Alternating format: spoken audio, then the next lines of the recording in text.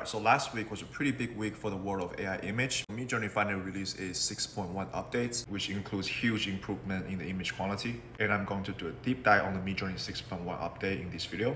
Another news is a startup called Black Forest Labs, founded by the original creators of Stable Diffusion, released a text-to-image model called FLUX.1. They recently raised $31 million for the company, and they're supposed to be a big competitor to Midjourney. But in terms of photo quality, so these are the images created by FLUX.1. They're nearly as good as what Midjourney can do. As you can see, Midjourney has a lot more details in their image. All right, now back to Midjourney 6.1.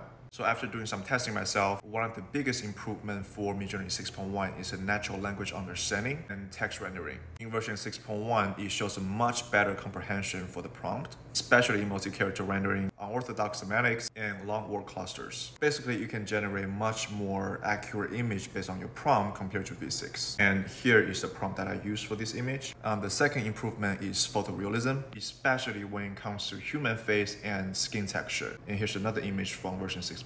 And here's what the skin looked like when I zoomed in a lot more. Yeah, a lot more texture compared to version 6, which is like this.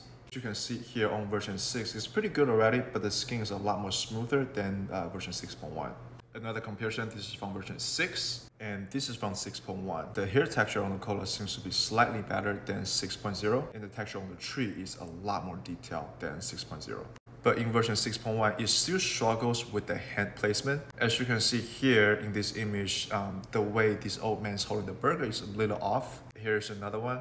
But at least it doesn't have 8 fingers anymore. And in version 6.1, it also has 25% faster image generation speed compared to the V6 version. Hey, so that's an enhanced workflow efficiency.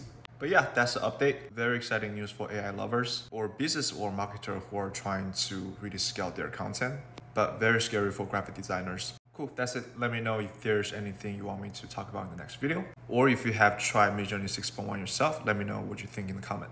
Peace.